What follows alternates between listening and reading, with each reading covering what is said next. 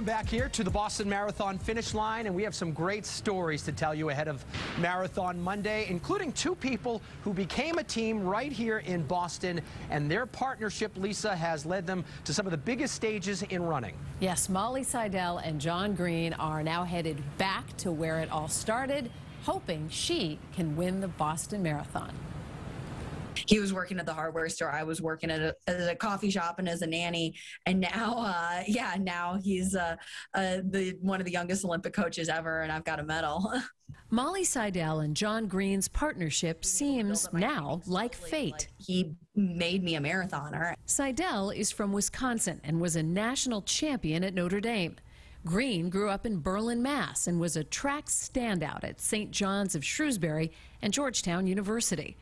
They became friends running for Boston's Freedom Track Club, but both were looking for something different. Just because I'd been so unhappy with running for such a long time. We sat down at Cabrata Bakery in Wellesley, and so just had like a chat about training and everything around running, and we just kind of took it on a 2-week by 2-week basis from there. They found jobs to pay the bills while developing their own training program, and in the process, rediscovered their love of running. We were just having fun with it, like just racing well. Jon, you had never run a marathon and had never coached a professional athlete when you approached Molly. What made you think you could do it?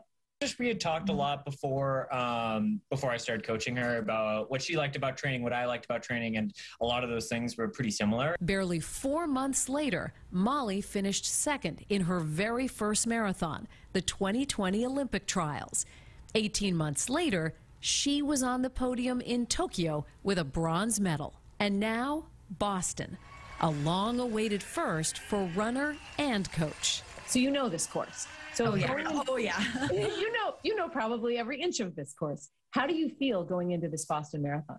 I have dreamed of running Boston since I was a kid. I'm just really pumped to finally get to do like the marathon. I remember growing up and hearing about my neighbors running the Boston Marathon and always thinking kind of similarly to Molly, is that like, I can't wait to race this, and one day hopefully I will. After triumph on the world stage, they'll return to the place where their story started, that hardware store that Jon worked at before making his name as a coach. That's Green's Hardware, his dad's shop in Wellesley, at mile 14.6 on the marathon route. Jon, is your dad going to have like a giant contingent of fans right there? I hope so, yeah. They got a sign, so the sign will be going in the window soon. He'll say something along, "Go Molly, go." And so, yeah, it'll be really exciting. I know the whole store is excited to watch Molly run by. Molly's hoping the family she nannied for will be out there to cheer her on, to see just how fast she really is. I would try and play with them, like when I was in the middle of marathon training, and I would be super slow, like I couldn't sprint, and they're like, "You're such a slow babysitter." And then it's like I go out and make the Olympic team, like, oh my God. Oh, that's fantastic. Who's the slow babysitter now? Honestly, I still am slow. It's just I need to go 26 miles, and it averages out over the course of that.